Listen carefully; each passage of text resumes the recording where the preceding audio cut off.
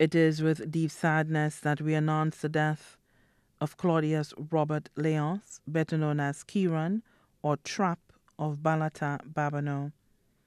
He passed away at his residence on Wednesday, 16th January 2019 at about 3 a.m. He was 51 years old. The funeral service for the late Claudius Robert Leonce, better known as Kieran or Trap, will be held at the Balata SDA Church on Sunday, 3rd February 2019 at 2 p.m.